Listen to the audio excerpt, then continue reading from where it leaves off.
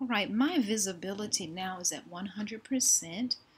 I'm going to reduce it maybe to about 75%.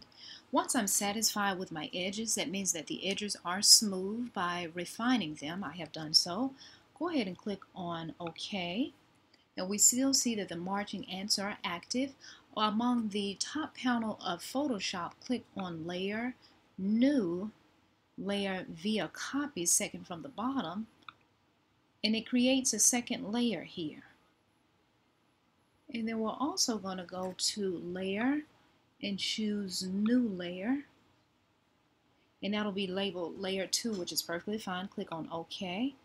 We want Layer 2 to be active, so I'm going to turn off by clicking on what appears to be an eye. Click on it to turn it off, and now we have the Layer 2 active.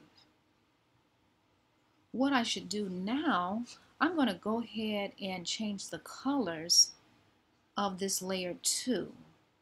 So I'll double click, and we want to choose a color that is light because we're going to add text to this background. This will serve as my background.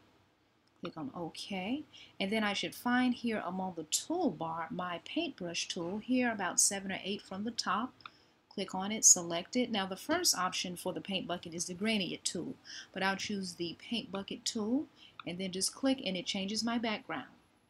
Now that I've changed the background, go among your layers panel, and I see that I have turned off the additional 2 layers. I'm going to turn the first layer back on, and I want layer 2 to be underneath layer 1, so I'm going to simply click on it and drag it below, and now I can see that my subject is on the updated background.